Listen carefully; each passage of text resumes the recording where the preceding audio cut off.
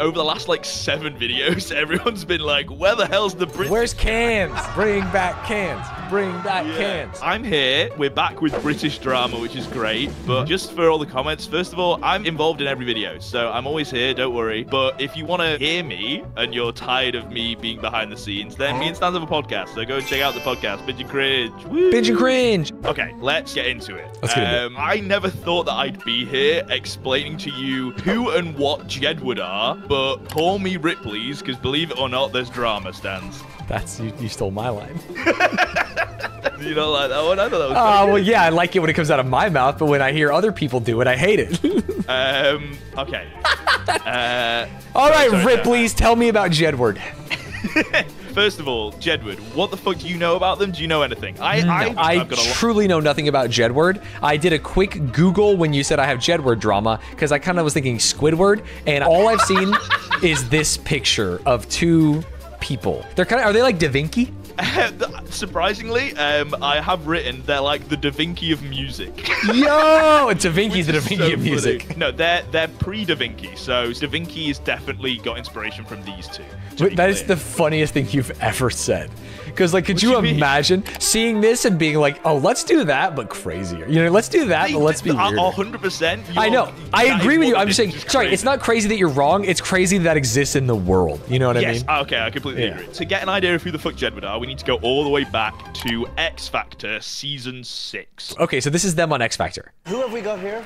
We're twins. I'm Edward. I'm John, and we're 17, and we're from Dublin. Oh, Edward and John, Jedward. What's funny is I don't think they ever get called Jedward as like a group name once in the whole of X Factor. I was looking through clips, and even when they got kicked off the show, spoiler alert, they came 5th. Oh, but they that's got all great. the way to the grand finals. Yeah. Wait, so they're not like, this isn't like William Hung, like they're so bad they're good. They're actually semi-talented? No, they're bad. Okay, never mind. I apologize. I shouldn't have rushed. X Factor was basically peak X Factor, and they always had one really, really bad act that would only get through because of their personality, and then by the time it got to like the last 4, the fans were no longer allowed to vote, and they just did it on judges, because otherwise Jedward would win, basically. Right. so and they can't have that happen, so they'd make like Simon Cowell basically decide whoever gets the fucking £1 million or whatever the fuck it was. Oh, nice. But you might have seen, if you go back a little bit, one of the judges there is a guy called Louis Walsh. Dude, he smiles like me. We have the same smile, like we had a stroke.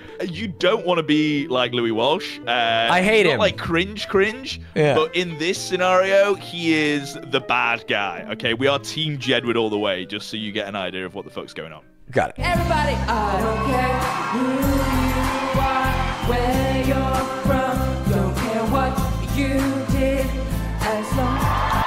What do you think if you were put on the American Idol, X Factor 7 stage today, you just woke up and you're transformed there, and you had to sing, do you think you would do that well, better, or worse?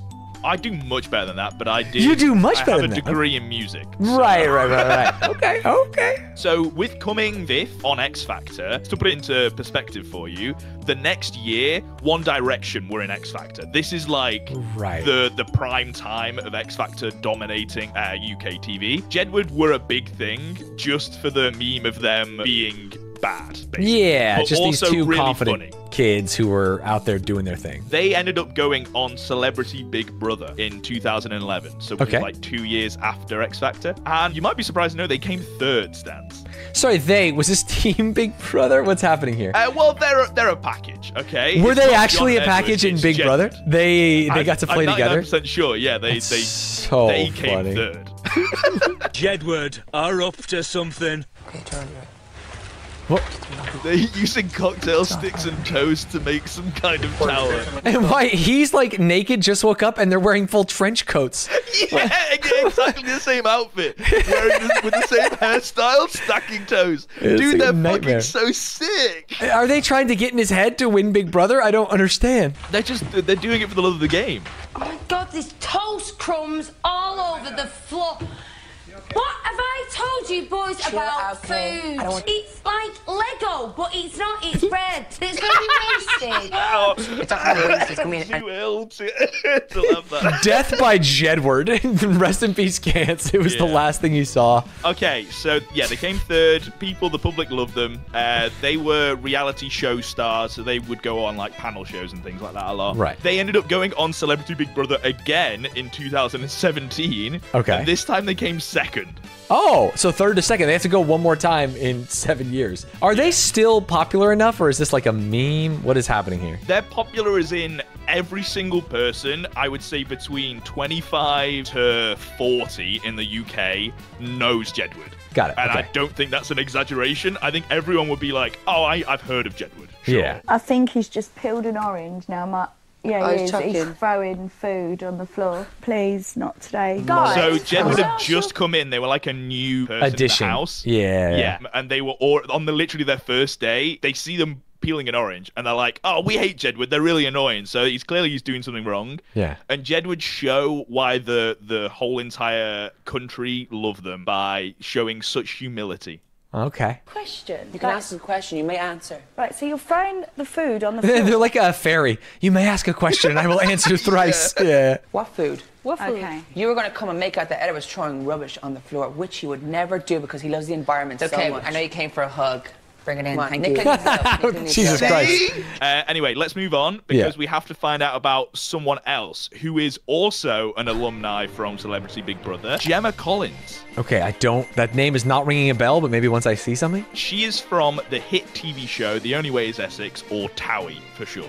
Never heard of it. You've never heard of TOWIE? No. Essentially, it's a reality show, but it's shot like it's a drama. They are real people in their real lives, in real relationships, but the producers will whisper something to them to, like, say, oh, this person thinks about this and has said this behind your back. And then we'll get both of these real people in a room and they will have a real conversation, but it's essentially been scripted because the producers whisper, like, shit in their ear.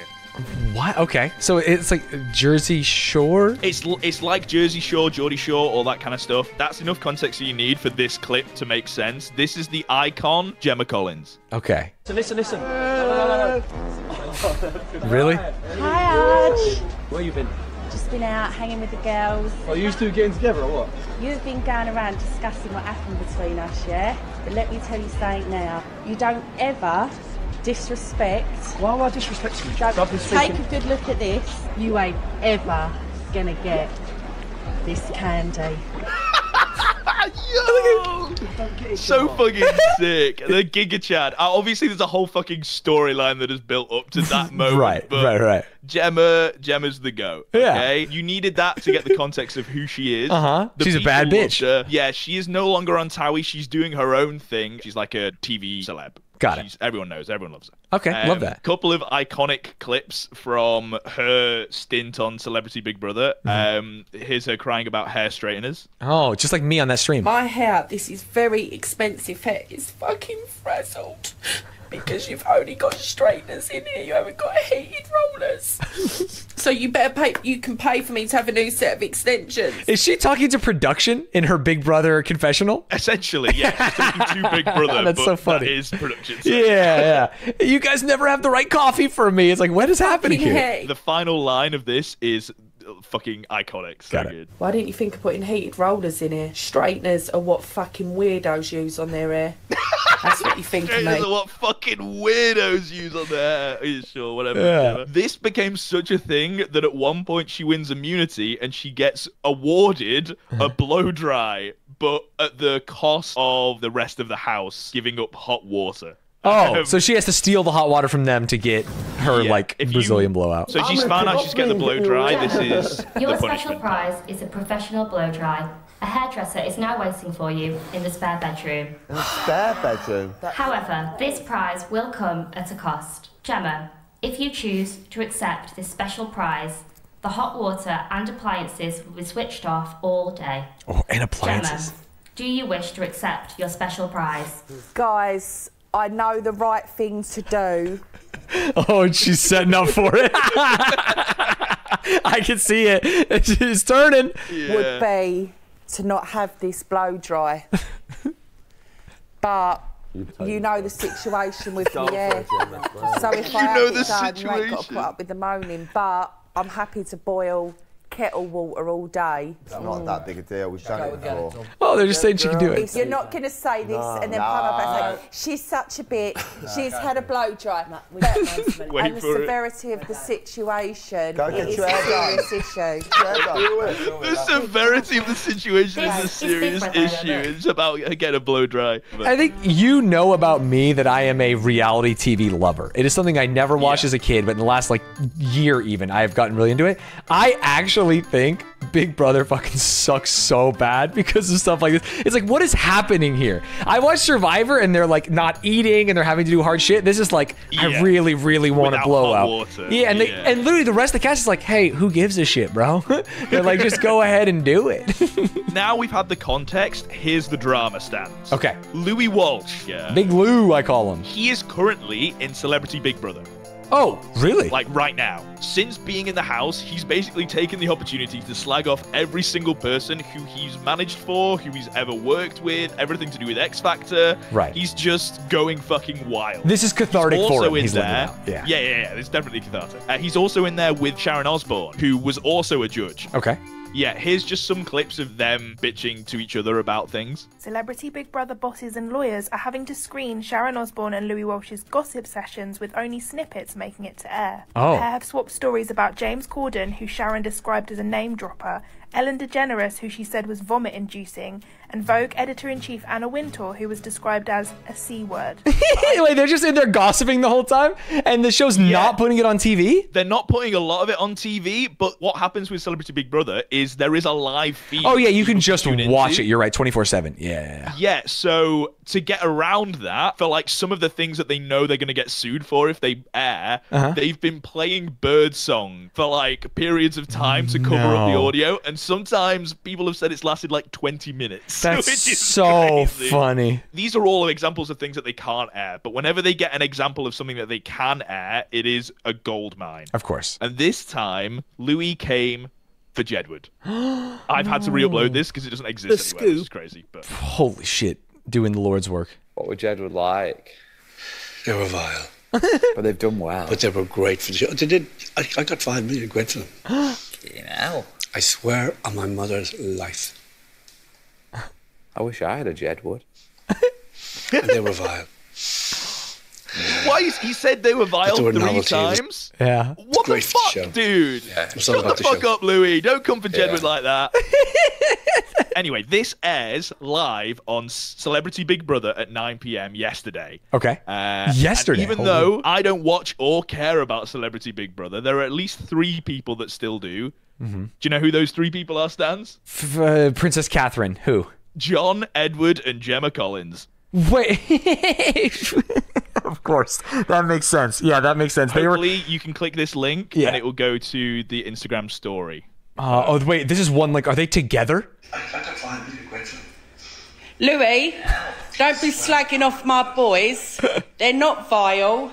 They're beautiful in every single way. I can't believe we're even watching you on the show. You're like a cat with 9 lives. How much times can you slag off your acts? Girls Aloud, Boyzone, Ronan Keaton. It's absolutely a disgrace. And you're a senile man who did nothing for us. I gotta say, this is like vibes of Shane Dawson watching the video and like walking around the room. Exactly. It's very similar vibes. How dare you be on Big Brother? I don't know why Gemma's interviewing us, but honestly, talk about throwing someone in the deep end. You're like a cat with 9 lives. We gave you 9 lives. We're sick of it. You didn't do anything for us. You are a person with not a brain between the 2 ears. You're on Big Brother. You're there, but your lights aren't on. First of all, Louis Walsh. Oh, dude, I'm worried because there's 15 more of these. Have you listened to what you've done to your other acts? Boyzone, Girls Aloud, Westlife. They all hate you. You gave eating disorders to Girls Aloud. It's so fucking funny that literally he doesn't know any of this is happening. Right, because he's in the house. They take your phones. Yeah, he's going to be there for a while, he's just fucking living his life. But to say Jedward are vile, and then like Jedward happening to be at Gemma Collins' house that night, watching it live, to then basically not even live tweet it, but to post it on the Instagram stories so we get this fucking content, so many stars have to align, and it's so fucking sick. Oh, let's see what else they have to say about their friend. You only have boy bands to make it look like you're doing something with your life when you're a bitter old man. Nothing against old people, but you're a bitter old man. Nothing against old people. And then instantly, this end bit, he's just going, I don't know what I'm saying. Because he realized as soon as he went to old people, he was like, oh shit, they're going to hate me for that one. Yep, the wine went to my head. The biggest part of this that they do touch on, but they, for some reason, don't focus on, is in that clip, Louis saying, I got 5 million for them. Yeah. And spoiler alert, no, he didn't. That's just a straight lie. They only met Louis Walsh 4 times, and he was their manager on X Factor. They didn't sign a single contract with them, and Jedward have not seen 5 million from anything to do with Louis Walsh. Right. So either he's lying or he was like embezzling, taking all their money. Like, yeah, either of them could be reasonable. Like, honestly, we gave you 9 lives. I don't know what to talk about. Don't do the 9 lives thing again. This is crazy. I don't know why they keep jumping on that. They're reading off a script, dude. Here we go. We're getting onto the good shit because Gemma Collins has got a hot tub, and they keep on going in the hot tub. What are you talking about? It's just a it's so loud. Honestly, what a whirlwind of a night. Such a shocker what just happened. I never know what's going to happen. I think I'm just not built different. But built different. So like, this is not I am better, they are better. I don't think my brain works this way. It's like, what is happening? You know what I mean? I feel like they've already done the thing. Yeah, if he says 9 lives one more time, I'm turning off the stream. I'm letting you know in the middle of the call. If I stop talking, it's because they've said 9 lives and I'm done. All you need is a good friend in your life to have your back when you need it most. Gemma's that friend. Hell yeah. Preach, Jedward. Where's the 5 mil? Because the boys didn't get it. So let's there we go. Finally. Let that money win. Imagine if he went to jail because of Big Brother, and it turns out that he actually was stealing money from Jedward. Embezzling? Yeah. Let's find out, because these boys didn't get 5 mil. Let's do it. Namaste. Louis, all right, that's it. I think there's one more of them in the hot tub, but it doesn't matter. Right. Send you so much love and good energy for the future. We all got to keep moving forward, no matter what gets thrown your way. As long as you have good intentions and a good heart, you'll attract the same energy that you put out. Yeah, thanks for all the lovely messages. Really means a lot. That rules, dude. So I think somewhere in between Jedward going from eating the food and going in the hot tub, they went fucking crazy on Twitter. Louis Walsh is a cold-hearted bastard who didn't even send us flowers when our mom died. Oh, dude. So that's the first one, but if you go on their profile and just scroll down, there's like 8 tweets all about Louis Walsh back to back to back. Right, starting about, I mean, oh my God, you can see him right here. Louis Walsh bitched and talked about us to our best friend Tara Reid, and then we wait, is that the same Tara Reid? That is the same Tara Reid. They are friends with the Sharknado star Tara Reid. Dude, yes! Dude, I love Tara Reid. That's so sick. Louis Walsh is an evil manipulator who forced us into an office to pay £70,000 from our bank account to one of his own PR workers. It feels like they're in like a writer's room and they're trying to write Yo Mama jokes. Yeah, it's like, Louis Walsh is this. They put it into ChatGPT and they just put Louis Walsh and then fill in the blank for the rest of it. He's a bad businessman. Tell me jokes. Louis Walsh tried to make us sign our name and life away in dodgy contracts to people he was great friends with. Without our mom, we wouldn't be here today. What an absolute weirdo with bad intentions for all. Does he like anyone? Louis Walsh came to our hotel room one night and we didn't even know why. He had come unannounced. Still don't know why. He then proceeded to our tour manager's room. Think that says it all. That says nothing. That one's either incredibly dark or literally nothing, right? Yeah, like there's no in between. There's like an implication of something there, but they don't say it. So then nothing. I don't know. Very weird. I think it says it all. Girls Aloud hate Lewis. Jedward hate Lewis. Rowan Keating hates Lewis. Boys Zone hates Lewis. Girls Zone hates Lewis.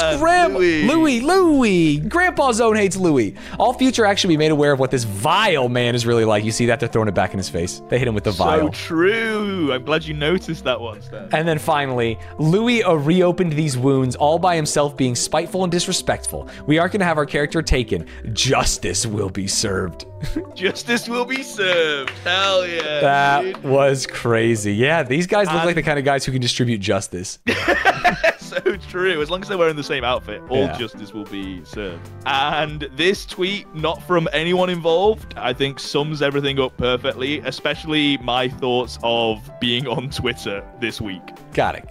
The Glasgow Willy Wonka experience, Kate Middleton's Photoshop sagas, and now Jedward versus Louis Walsh. We are truly in a social media renaissance. I feel it. It's glorious. This period will be studied in years to come. Can I say something? Yeah, closing remarks. Let's go. Closing remarks. This is so true because we've talked about this. Like months ago, I was like, dude, is Twitter good again? Remember when we did the video of the guy who got stuck in the fucking vase? Yeah, that was January. That was January. We're like, dude, Twitter's back. Video this year. Yeah. And it's not even close. We've had 3 months of Twitter heat, and I hate Elon Musk, but like, did he do it? Are we back? Hey, no, this is nothing to do with Elon Musk. This is completely separate. I almost feel like this is to spite Elon Musk, right? All of the things that are happening are like almost the opposite of Elon's ethos. Yeah. And we're all fucking making Twitter great again. Nothing to do with Elon. Fuck that guy, you know? So true. Yeah, this is hilarious. I think Twitter is so funny usually. As long as you stay away from the racism, sexism, and all that other stuff, it's pretty good. Yeah, exactly. Yeah.